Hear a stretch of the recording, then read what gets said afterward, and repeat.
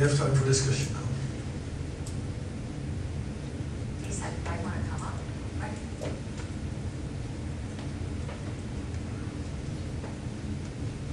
And you need a mic. I have a question for both of you, but I guess I'll start with my question for you since you have a mic. We're getting Lisa a mic.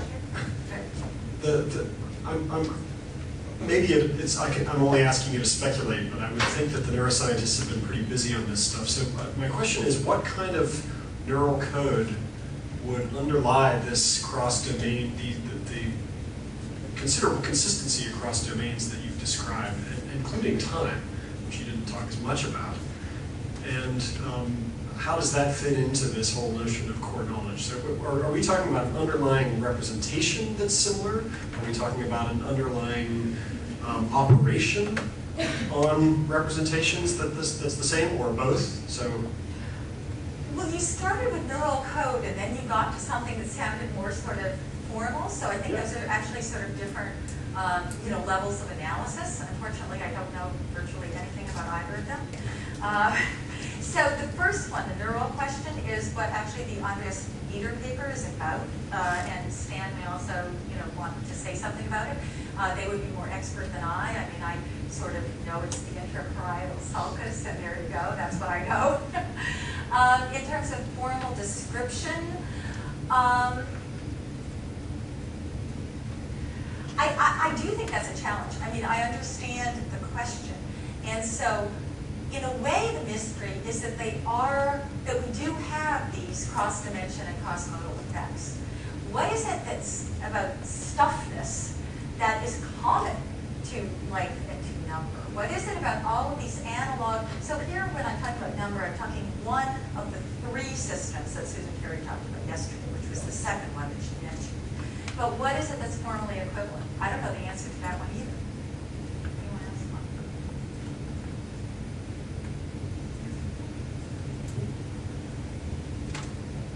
I think in terms of neural codes, we don't know too much, but we know indeed that near the intraparietal sulcus there are mixed populations of neurons that care about exactly these sorts of properties. So there is number, there is length, there is size. In some imaging studies there is a sense of time. And they are coded by mixed populations that are nearby, and sometimes the same neuron will have dimensions of preference for both of them. They're not necessarily aligned, so that's a little bit of a challenge.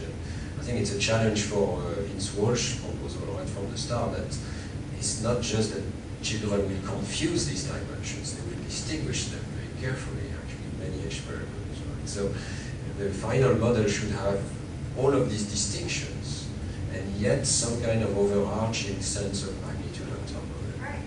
So I'm not sure how you view that system. This is where one wonders, and I think it may be, the limits of our technology, whether they're, if they're adjacent, but to at least some extent overlapping, then to what extent, and I don't think we can tell quite that difference at that level of analysis. Can I ask you a question? Yeah. You mentioned that coding was relative to start with. Right. And so I was wondering how this plays out in the number domain. Would you predict that children only can tell that 5 is smaller than 10, for instance, but not what 5 is precisely? Is that well, in the analog number range, I mean, yes, I totally buy that story initially. And so that's where, various people at this conference, and we'll hear more about it, we've already heard some about it, talk about, the importance of the count word system and the importance of the successor principle and all that for importing the sort of knowledge that I guess you have about 1 and 2 and 3 onto all the rest of the analog number system. I'm asking because I think from the neural point of view there is an interesting possibility here that we know there are both monotonic cells that care about they increase their firing or they decrease their firing as there is larger and larger number, and then there are tune cells. And tune cells will really like to see a particular value of the continuum and will stop firing for either too large or too small values. So there are very different principles of coding, and there is this very interesting possibility that the second code in the tune cells develops as a result of having to solve specific problems. Right. And I think this would be compatible with what you are saying. I would favor that possibility. I actually have a question for you. Can I? It's apropos of this. So one thing that I totally believe about your data. I mean, you've shown it again and again, but I sort of just don't get it. Is this thing where they can't tell the difference between 2 and 5? I mean, if 2 is in one system precisely specified, and the other one is just not in the system, it's some other large number. How is it you can't tell the difference? I sort of don't get it. I kind of don't get it either, but we've seen, I mean, lots and lots of failures to show, it's not that the kids don't recognize, we have not shown that they don't recognize that they have a representation in one system, say an ANS representation and a representation of an atomic, of an object. We haven't shown that they don't recognize that distinction. What we've shown is that they can't do a quantitative comparison across those two different types of representations, and that seems really, really clear. Right. And I don't know that adults can either. I don't think that question has really been asked the right way. Right. Can I just follow up on the Tecumseh stand viewpoint?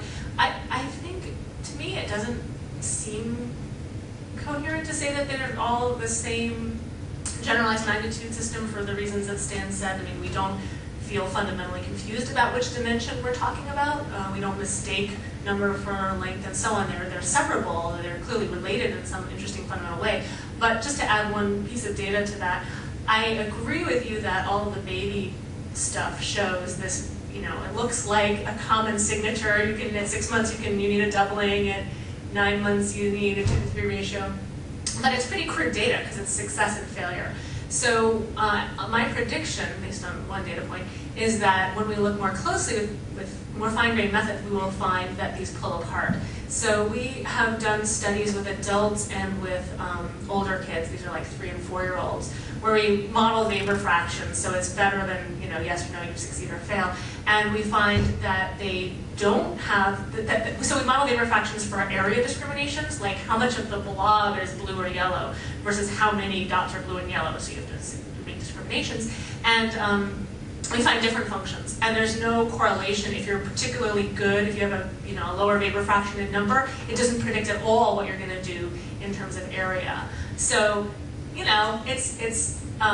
you can even do it with the very same stimulus, which is cool. You can have like lots of different blobs, and you can either use the language to say, are more of the blobs blue or yellow, so it's pushing a number thing, or is more of the stuff blue or yellow, it's pushing an area thing, and you get different Weber fractions, you get different signatures depending on the language. So to me, that suggests that they're going to pull apart. But that's, I guess it's early days.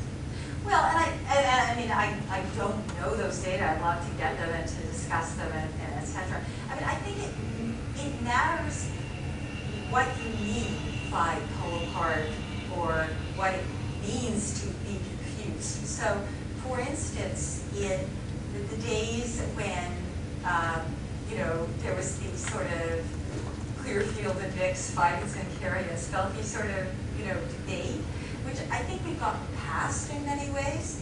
What to me those data ultimately show is that you can push even infants to concentrate on one of those very, very correlated dimensions and not think about the other of those very, very correlated dimensions. It's actually very difficult to do because, as you know, once you control for one, you haven't exactly controlled for the other, so you have to control experiment-wide, not trial for trial, which I think tells you something about how deeply intertwined in a formal sense those dimensions are. So it's not that babies can't tell the difference. You can help them to tell the difference. It's the question of what in the normal environment helps them to tell the difference. And when do they know which to use, which is a different way to put the question. So I think we might agree rather than disagree, because the question is, in my mind, that of course there are sets, and of course they intersect, but how much do they intersect, and how do we help to pull them apart?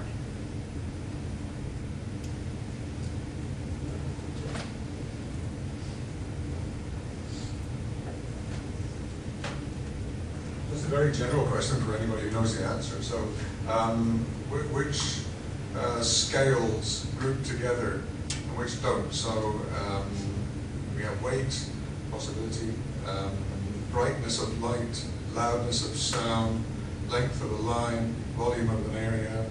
Right. Area of a lane, and so on. Does everything seem to go together, or No, are there so some in fact, exceptions? I think it's important that some don't. And in fact, the Srinivasan and Pierre experiment, which I did not show anything about, used loudness, and loudness doesn't work.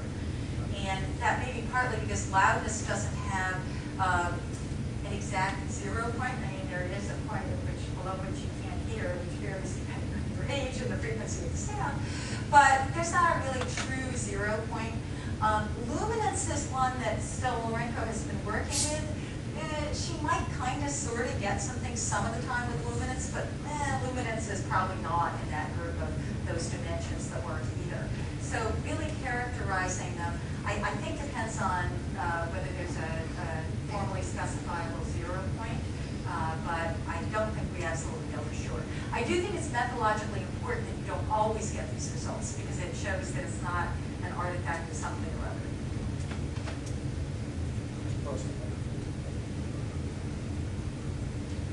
Yes, I would like to address a question to you about, it seems a parallel that you made between merge and this putting together or perceiving two objects, which were teddy bears there on the, right, two teddy bears, right?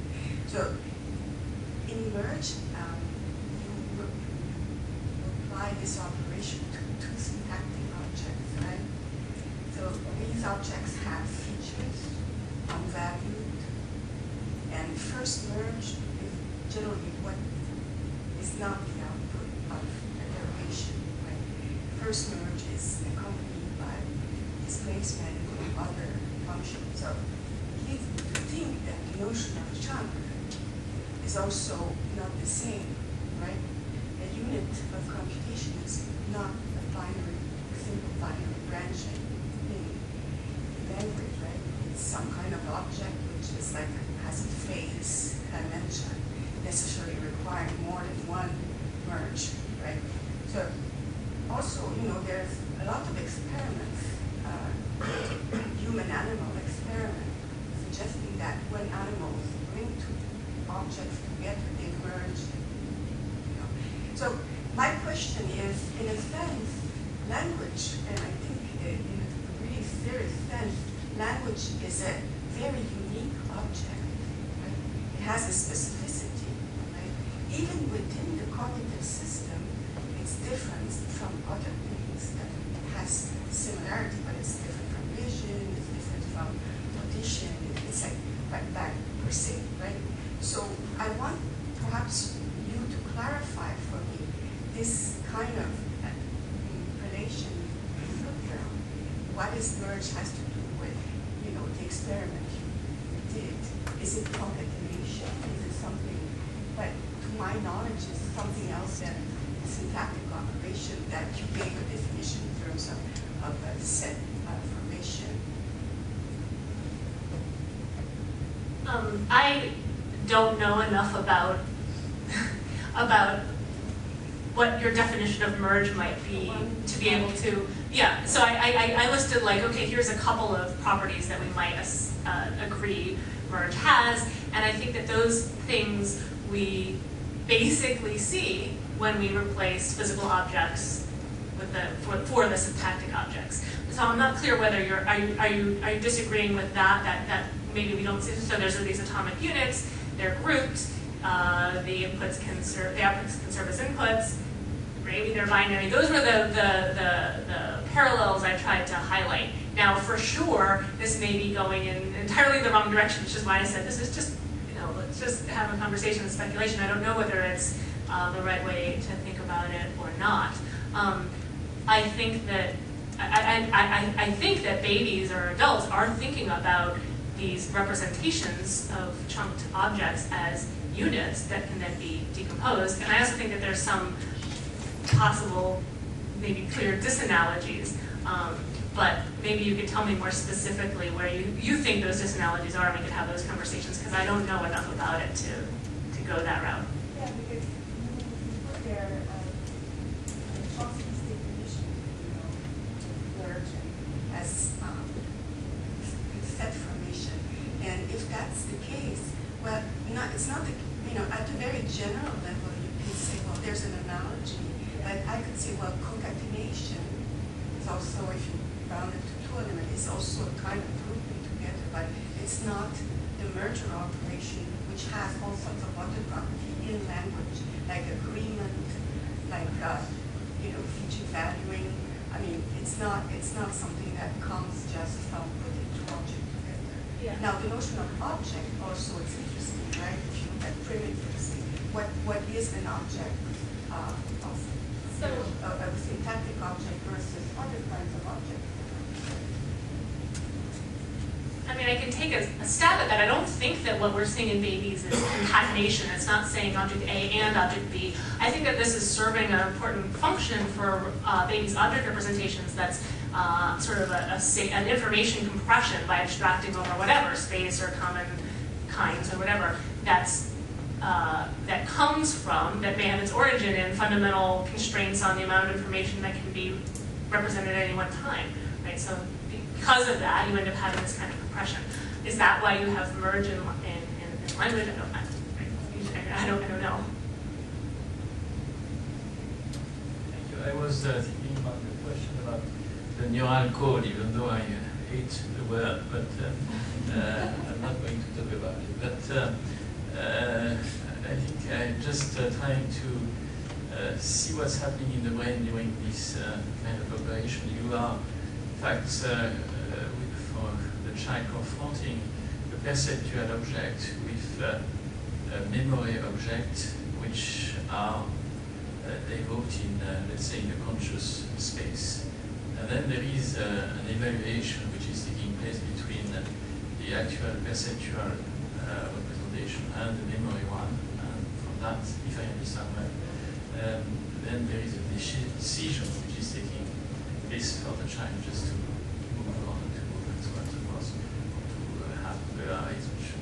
So my first question is that since it's taking place in a common space which is limited, you try to do some competition experiments, which I name that, so that you bias the evaluation which is being made by an additional stimulus on the side.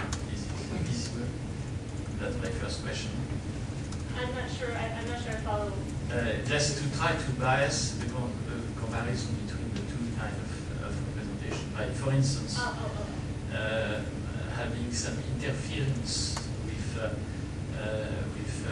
other objects that you could simultaneously system. That's my first question. And the second, when you have this kind of decision taken by the child, can you follow what is the, I would say by EEG or whatever, the electrical activity of the system and see whether there is, you can dissect the different steps, because clearly it's not a one-step process which is taking place. And in particular, I have also an idea about both the evaluation of two objects and the decision making from the evaluation.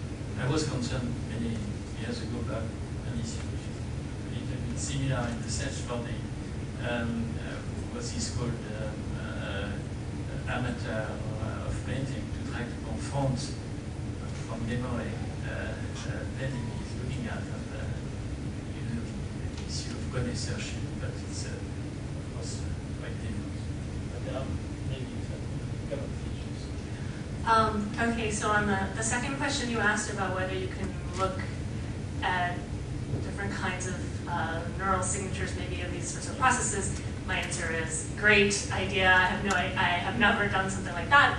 Stan's recent lovely work gives one hope that one could maybe try to look for those same sort of signatures of constituent structure in this kind of domain. But you know, I would like to insist on the fact that there might be differences between the type of or the kind of objects we are being manipulated and the operation of making the comparison. So it's really radically different. So you may have common features for confrontation, for memory, which are taking place, and have differences at the level of the guide, the things that you are comparing. Yeah, I mean, I also think that if you're looking for these kinds of chunking and binding sorts of operations, it's very useful to, if you want to follow Stan's approach, try to give lots of different kinds of circumstances under which you think the same sort of fundamental computation is happening, and look for commonalities. And so these are objects, you can look at lots of different ways. On the first point you made, so I take it you're talking about about these two systems of representation being like when you have large numbers of are you talking about when you have approximate magnitudes versus when you have right? I would say that those kind of processes are common experiments, and they are based on the same kind of protocol experimentally, so you may anticipate to have a common feature for all of them. Okay, I'm not sure I completely followed your question there. What I thought you were asking originally was about whether you can bias, you said something about biasing the system, so I took that to mean biasing one kind of representation as opposed to another. And I guess I just wanted to say one thing about that, which is that I think it's wrong. Well, Liz and Stan and I wrote a paper a number of years ago called Core Systems of Number, or something like that, and I think that now I wish we hadn't named it that, because I like that. it's a catchy name, but it's misleading in the following sense. It suggests that first of all, it suggests that system for working memory representations of individual objects is somehow a core system of number, which is a debatable sort of thing. Well, there's implicit numerical information, but it also gives us sort of and the results of that Cracker experiment and other experiments suggest, is it this or that? Is it this system or is it that system? And I think that that's the wrong way to think about it. I guess the way I think about it is that when you're trying to represent a magnitude, for the kinds of studies Nora's talking about, or that Manuela does, or when you look out and you say, oh, there's about 30 people here, that requires the so-called object tracking system or the working memory system too, because you have to segment out what it is that you want to enumerate. Oh, it's the people in this room. People in this room is one item that takes one slot in working memory or whatever your model is, and then number is just a feature bound to that object, just like approximate color or approximate orientation or any one of many early visual features. And so you always have to have, the fundamental step is the individual or the object. The object in that case example is people in this room, or the object could be crackers and another thing. You have to do that from segmenting, and that requires memory, and then you get to do computations over it. And when you decide to track features, the feature of approximate number is interesting, and we can ask that. What makes that a relevant or salient feature to bind or feature to compute over, or when is it other sorts of things? And lots of different other kinds of magnitudes have been brought up here today. So just a little bit of getting away from the either or, but still the priming question is interesting. Right? What primes you to want to do approximate numerical computation? Well, Liz wants to say something, and I have a question for you too, but go ahead. Right.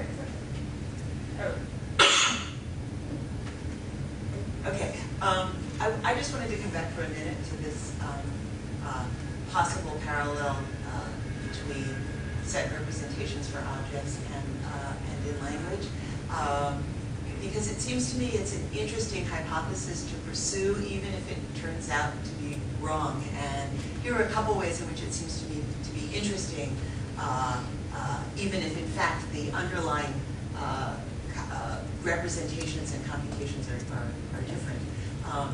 One is that you guys know a whole lot about hierarchical structure in language that I think can frame useful questions. And you gave us examples, I think, of a couple of them that I had certainly never thought about before. In particular, the idea that the representation of a set will take on properties of the representations of the individuals. So given that you represented, this cat in this box and this cat in this box, you represent the set of those two cats in that box. I think that's not a thing that, at least or I think most of the baby researchers I know would have thought to even look for without having that analogy. That's clearly one very useful thing that having a hierarchical structure can give you. The second thing it might be able to give is all the techniques from psycholinguistics that can be used to probe for the nature of the hierarchical structure, like structural priming, right? I mean, if you showed kids, 3 sets of 2, or take something that's at the border between something they can do and something they can't, can you move them further towards success by showing them different elements, maybe even grouped in different ways, but with the same constituent structure versus different constituent structures? I think that could be a really interesting thing to look for. And then the third interesting thing is that even if this turns out to be a completely different system, it may not be an accident if the recursive properties of the numeral system that depend on things like having a base structure might actually build off something like this. So here's a hypothesis that was suggested to me by your work. Suppose you take these kids that you've been studying, that you're giving these grouping tasks to, and hold on to their data for a few years and ask who catches on to the base 10 system of the English numbers faster or less fast. I mean, it really could be, even if these are initially 2 separate systems, language needs to be able to map on, kids as they learn language have to be able to map that system onto their quantity representations. And it may be really useful that they've already got a system that lets them represent 3 2s outside of language before they ever come into language. So it seems to me those could be very interesting reasons, to pursue this research program, even if at the end of the day it's going to turn out that the analogy is just that there isn't a common underlying machinery, but rather parallel machinery. I'll get off the pulpit now because I wanted to ask you a question, and it goes back to your first finding that you shared with us, which was also the one Susan had shared with us, where you don't have sets. You just got a set of 3 and you've got a set of 2. How are you thinking about that set of 3? Do you think there are 2 separate phenomena going on here? There's a limit of 3 on representing objects that you haven't grouped into sets, and a limit. There's a lot of interesting questions there, but so I don't think that that experiment tells us anything about whether babies are using any kind of merge or set binding operation there, because, as you know, there's no evidence in that set of experiments that there's any representations of the individuals that survive the computation. So I didn't show these data, but it turns out that, because this is a foraging task, you're foraging for crackers, you don't want to get the bucket with more individual pieces of crackers, you want to get the bucket with more combined cracker stuff. So if you give babies a choice between one really huge graham cracker and 2 little ones, babies sensibly choose one big cracker. Their ability to do this, to make those choices over continuous extent, is limited to the number of individuals. So what it seems like babies are doing there is going object, object, object, and then potentially, but I don't have positive evidence for this, losing the individuals altogether. So I don't think there is a case yet where babies actually do succeed at binding 3 things together. So what about the box search studies where the number of objects does matter and 3 go in and 2 come out?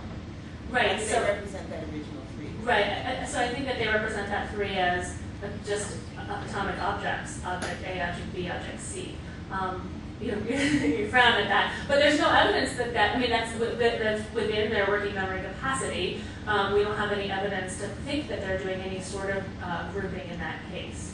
Yeah, it is a bit puzzling, which is again why, so maybe the analogy I made is between merge and the set binding is totally useless, and I'm happy if that's the case, but it is puzzling to me why we see in the data that babies appear to be limited to binding these 2 things, right? Given their working memory limits, you'd think that making a set of 3 would be trivial. In fact, 2 sets of 3 I thought would be easier than 3 sets of 2, and that's not the case. So there's a couple of reasons why that might be. One is if it has anything to do with if we think there's only binary merge and if they're analogous, that could be, it makes sense of a puzzle. Not that convincing, but another is an issue that maybe Pierre is going to talk about tomorrow or Friday, I don't know, but then other people have suggested that Well, Alan Leslie suggested that there's an atomic concept of pair, dyad, two, and so you go around the world recognizing not one and one and binding them into two, but just initially spotting two-ness. That's also consistent with our data, although you have to be able to do set subset relationships of pair of pairs or pair of pair of pairs. So anyway, I think that there's still open questions and there's still outstanding puzzles there.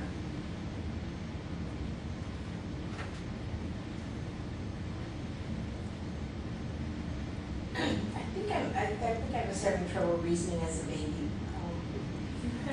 But there was one of the box experiments where things were clustered together.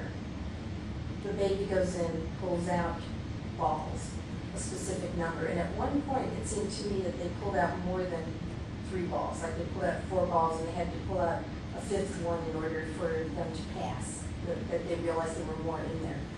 But if babies have trouble with this 1-4 distinction, then how come when they look at the 4 balls they've already pulled out, they don't get confused and give up on going in for the 5th ball?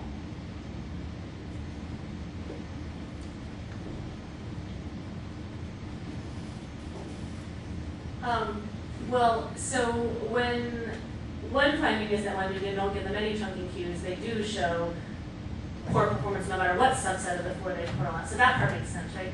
The part that maybe, the other question is... I think the one I'm asking about is the one where they were all yellow balls. Yeah. And remember, some of them used to call them blicks, so that Yeah. they clumped together Yeah. so that... Right, and so, you say this is a DAX, this is a DAX, this is a blicket, this is a blicket. They all 4, the DAX, 2 DAXs and the 2 blickets all go into the box. The baby's allowed to pull out 2 naturally. They have no idea, they have no way of re-identifying whether this is 1 DAX and 1 blicket, or 2 blickets, or whatever.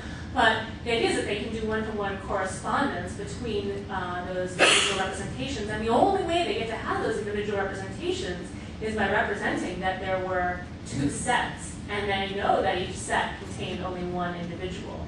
So they don't get overwhelmed precisely for that reason because of the hierarchical structure. I mean, in adult data, it's much prettier, of course, than infant data. You can find that there are other signatures of this. Like when you're repeating a list of digits that you remembered in this fancy hierarchy, the pauses between the unpackings are diagnostic of when you're going from one level to the other. So maybe it would be great to find something like that in babies, right? I pull out 2 and then I pause because I'm moving to another level and pull out 2. We don't have those kind of data, but that's what I think is going on there.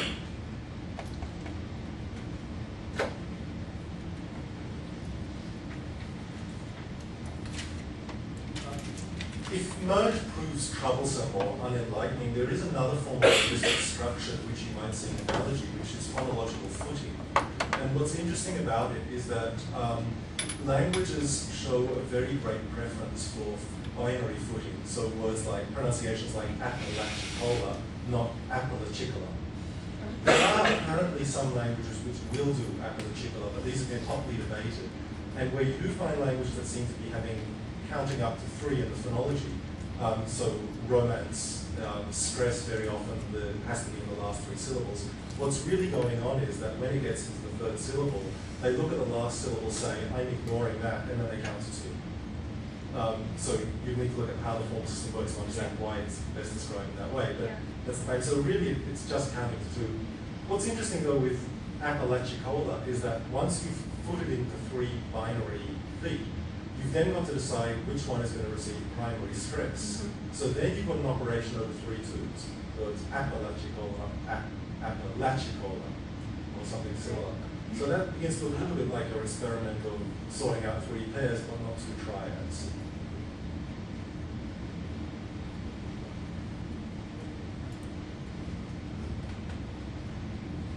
We typically talk about syntax as putting things together. But yet it's very important to remember that's a metaphor. So what we're doing now in speaking is serial behavior. We're saying one thing, and we're saying another thing, and we're saying another thing. And we can say things which are 30, 40 words long and keep track of them. I think you're right, Lisa, in the primacy of objects. So, and chunking. What we're doing is we're taking in strings of words, and as soon as we can, we're translating that string of words into a representation of some object. And then we hold that in memory, not in in syntactic memory, but in some kind of semantic memory, and then move on and try to collect the next object and then maybe collect the relation between the two. But this is a very specifically human skill. Hierarchy is everywhere in nature, but the kind of hierarchy that's organizing what I'm doing now and what you're doing when you're listening to me is of a kind which you don't find in nature. So in nature, typically hierarchical organization is reinforced by stimuli from the environment.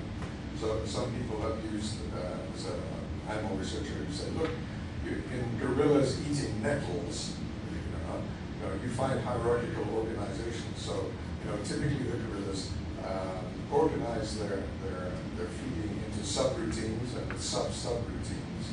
But at each point, what they do next is told to them by the state of the thing they've got in their hand. Okay. Whereas what I'm doing now is not told to me by anything. I can do it with my eyes shut. I can do it with no sensory input whatsoever. It's all in my head, and what you're getting from me, what everyone's getting from me, it is all inside their head. So there is chunking, and there's putting things together, but it's of an impressively very different kind, all internal, from the putting things together that we do with things observable and tangible. So yeah, merge, call it merge if you like, but any connection between the two is metaphorical, I would say.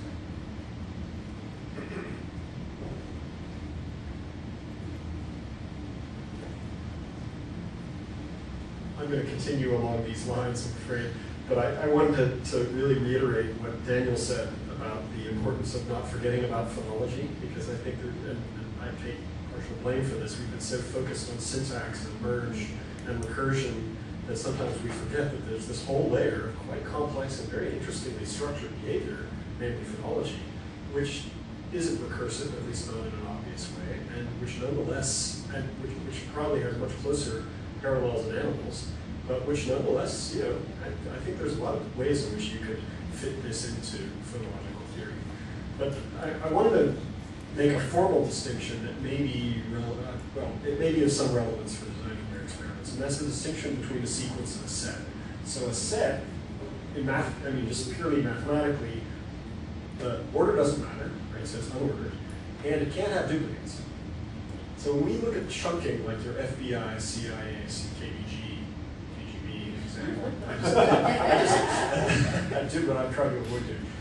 It's really important that that's FBI and not BFI or BIF, right? So set theory says FBI, BIF, those are all the same thing. Whereas actually, in point of fact, the kind of chunking that we make use of, the order is really important. So that's one point. And the other thing is that FBIF is not a set. So you can't keep track of duplicates, meaning in set theory those get eliminated. So I'm thinking that there's this intermediate set that maybe we help ourselves to the notion of set too much. Now either we're being sloppy and the mathematicians would say, oh, tisk tisk, you should be, the sets aren't ordered. Or maybe there's actually an interestingly intermediate level of mental organization, cognitive organization, where order really does matter. And this gets back to your question. This comes to my question about your interleaved versus non-interleaved things. As far as sets are concerned, it shouldn't make any damn difference. But as far as the reality is concerned, it did make a difference. So I guess what I really want to know, this is not about merge. I think it's very interesting to try and find these parallels. But how much do we know about the degree to which the specific ordering, and even things like pausing, the details of the ordering really make a difference in these kinds of experiments? Is that something you try and control away? Is it something that someone is really targeted to see? Does it help? Does it not help? Et cetera, et cetera.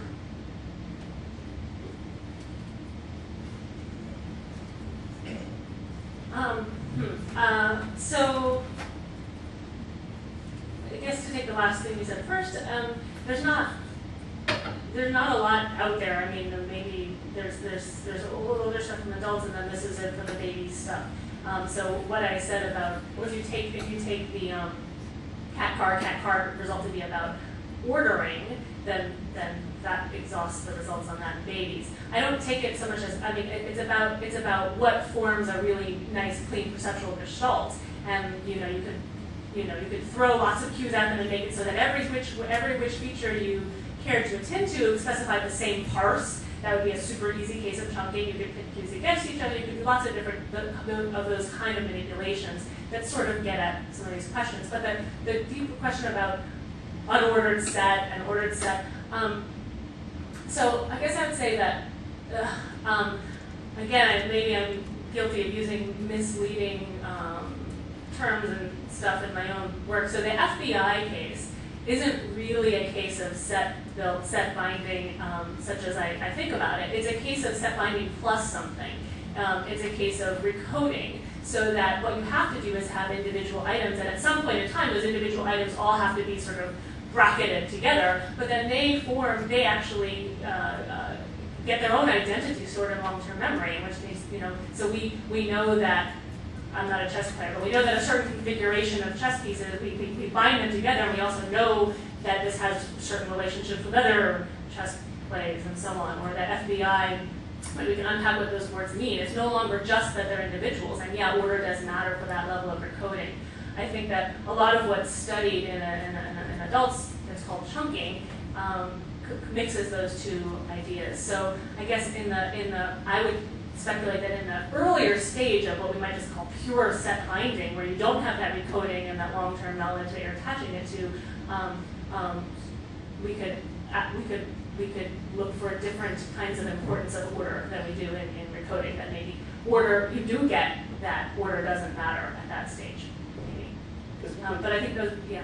In your, it was the one where they failed that struck me. So the order really mattered for the whatever it was, shrimp, whatever right. that thing was. The shrimp, the AB, the Blicket Dax right. type thing. Right. That's where right. they failed. Right. You changed the well, order. right. So I mean, I guess it's like in the 7-month-old data where I showed you at almost the end, the 7-month-olds need lots of support to form chunks. So they need lots of redundant cues. It's the space and the features and the conceptual kinds. They all specify that this is a chunk that's separate from this chunk. In a way, that's what's happening in the shrimp tank case. When you give redundant cues and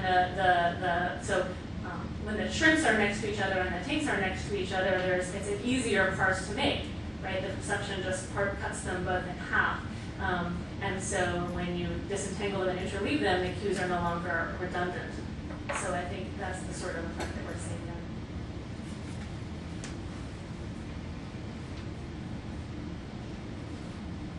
I just want to get back to this phonology, when the phonology is, because the food that Daniel is suggesting is actually also binary, and then the way that you can build it up is very much like merge. So in some ways, it's intrinsically not different. And in phonology, you also get, I'm actually not the right person to talk about this, I'm not a phonologist, but when you look at prosody, when you build it up, it's still also the way phonologists are doing it. It's still doing it by binary and also do it by level. So it's also extremely hierarchical. So in that sense, there's no difference between what you see in syntax and what you see in phonology. But that's a very controversial idea. No, it's not. Come on. Turkeys have been around for a long time. Just because 10 years ago somebody suggested maybe we can do it all binary, doesn't mean that we can throw away the turkey. In terms of building food, it's binary. And then if you keep on going in terms of Sorry, not IAMs. IAMs, turkeys, and what's the Anapest? Oh, yeah. The one that has 3 parts. Dactyl. Thank you. So that, I mean, we can't just ignore that those things exist. Right, but then when you look those at, are female. Yeah, but when you look at prosody, when you look at how you build phrases in prosody, then it's also hierarchical, and also a lot of times it's also binary. So there's something in the system that is binary, and you see that again and again. And then how you handle non-binarity is by looking at extra-magical things. So then you try to look at why these things show up weak is because you take them out of the system, of the binary system. But again, I'm actually not for all of these. I agree that there is a degree of similarity that really does need to be looked into, but one of the crucial things, coming back to Marie's question, is if you're doing syntax, then maybe you need to worry about feature checking and movement and all of that. And so far as I know, nobody's ever suggested that kind of stuff. What else did I say? Oh, yeah, okay. So I was thinking. Yeah. But there's much less of that question of licensing and movement with phonological footing. So it might just allow you to bypass on all of the problems. But certainly I wouldn't want a complete separation between the syntactic type of stuff and the phonological type of stuff that is too similar. Yeah, I mean, binary branching, Haynes said it some years ago. It's a way of having unambiguous cards, right? So you can use binary branching and hierarchy for any complex system which have the numerable elements, right? And you reduce the complexity of it. So using it for phonology, for morphology, for syntax is nice because you reduce the complexity, you reduce the choice, you limit it. So, and you can calculate things from binary ranking structure in a much more efficient way than not, right? But then, again, what do you identify as an object? You identify all possible objects, which are enumerable parts, because they're easily tractable as binary branching structures. So what is the specificity of how children do numbers or perceive or have the cognition of number? If you're saying, well, it's not just like merge, or it's just like phonology, government phonology, or it's just like a system where you represent things in a binary way. I'm interested in knowing what is specific of a language, and binary branching is a very efficient way to represent structure, constituent, units, phases, binding relation, and all these things that are significant and that we do when we speak about language. You know? So the phonology metaphor is also relevant. However, there is a cognitive, conceptual, intentional part to object, right? So the phonology, in a way, does not give it all. So, I mean, we could talk about that forever, but yeah, I mean, there's have to be careful with metaphors. Okay, I think this is a good one to conclude the discussion. I thank you all for your great contributions, and we will be back here in half an hour.